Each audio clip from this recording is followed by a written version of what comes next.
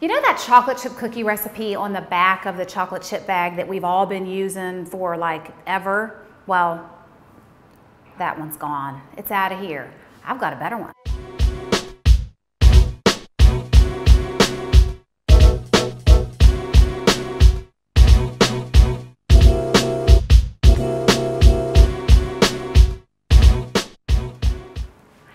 You're gonna need the traditional ingredients to make this recipe. The trick is the way you use those ingredients. Let me show you what you're gonna need. First, you're gonna need some chocolate chips. I personally like to use a mixture of both milk chocolate and semi-sweet chocolate. You can see the difference there. You're also gonna need white sugar and brown sugar. In this bowl, I have flour, baking soda, and salt. You're also gonna need egg, vanilla, and 1 stick of unsalted butter. Unsalted is the key when you're baking, so you can control the salt content. Now, most recipes have their butter at room temperature like I do. You can see by the way I'm giving it a little loving here that it is nice and soft, but we're gonna take this butter to a whole other territory, all right, folks? We're gonna do what's called browning the butter. If you've never done this before, you need to learn. It's so easy. There's one step to it, really, but it completely transforms the flavor of a chocolate chip cookie. So come on over here to the stove and I'm gonna show you how to get it done. Browning butter. Right here is where it begins and ends. All you need is the butter you were gonna use anyway. You just take another step in the process. I have my pan preheated over medium heat, and we're gonna let that butter melt down, and it's gonna actually cook in itself until it becomes a nice golden caramelly brown, all right? And what that does is it brings out this flavor in the butter. It's like a warm, nutty taste to the butter. I'm telling ya, take my word for it, just do this step. It just changes your cookies just enough that they taste better than the ones you've been eating or making all these years. All right, so we're gonna get this nice and browned and ready to go, and I'm gonna show you what it looks like once it's browned so you can then use that as a guideline to how your brown butter should look. We just finished browning the butter, and I'm just gonna let it cool off a little bit before we mix it in with our other ingredients, but I just wanna show you what it looks like, all right? Can you see that there? Get up a little closer, and you can see that it's kind of caramelized, right? And it's just like a brownish color, hence the name brown butter, right? So that's where the flavor factor in these chocolate chip cookies goes from here to like here, okay? All right, so let's get to mixing. We're gonna start out this recipe by making sure our sugars are well combined, our brown sugar and our white sugar, and then we'll go on to the next step. So in the mixer, these go. All right. There's that. I'm just gonna let those go in the mixer for just a few seconds, and then we'll add in the butter. Butter is ready to go in. There it is. Now what it's gonna do is it's gonna melt the sugars because it's still warm, but it's not so hot that it's gonna cook the eggs when we throw those in. So I'm gonna let the mixer go on that one, and then to the next step we go. We're gonna throw in our egg and our vanilla.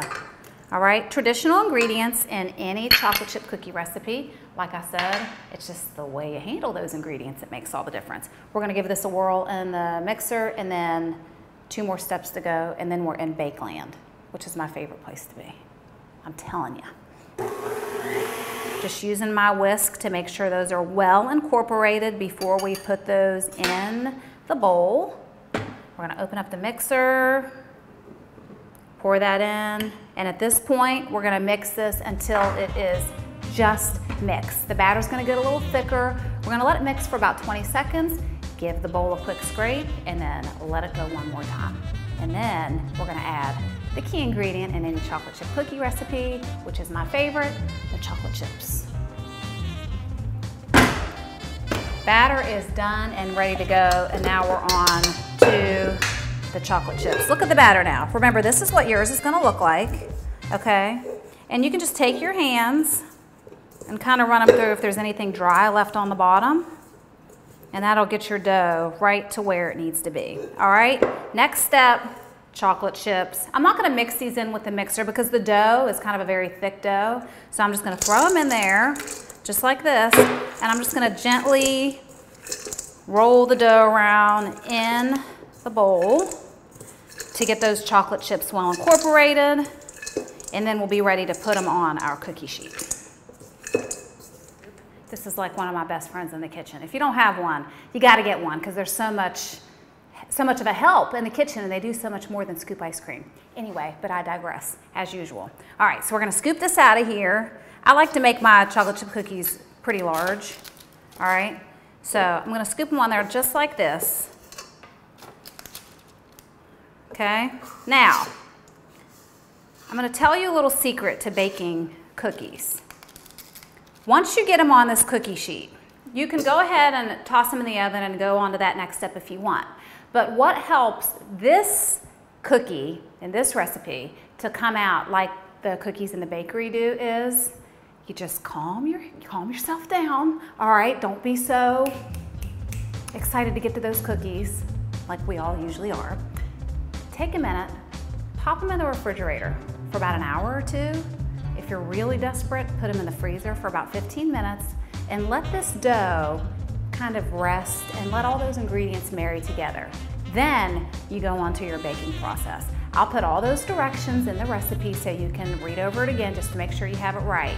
But once you get them on the cookie sheet, just like this, use your hand just like this and gently press it down, all right? Just like that. I'm gonna go ahead and do that with the rest of these cookies, and then we're gonna bake them up, we're gonna pop them in the fridge, get them all baked and ready to go, and then you can see the final product.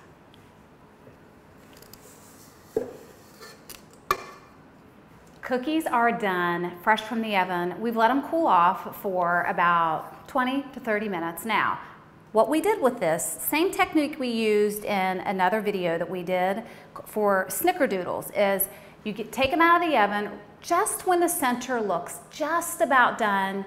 Let them sit on the cookie sheet for another 3 to 4 minutes, then transfer them over to your cooling rack where they can finish cooling. I'm telling you, they're gonna be perfect. Look at this. This is a chewy cookie. Check that, this right there. When I was a little girl, my sister and I used to try to get our chocolate chips to do that. We had better things to do, but you know, that was just fun. Look at that. That is a cookie, all right? It's perfect. It has the crispiness on the outside, the center. Oh, look at that.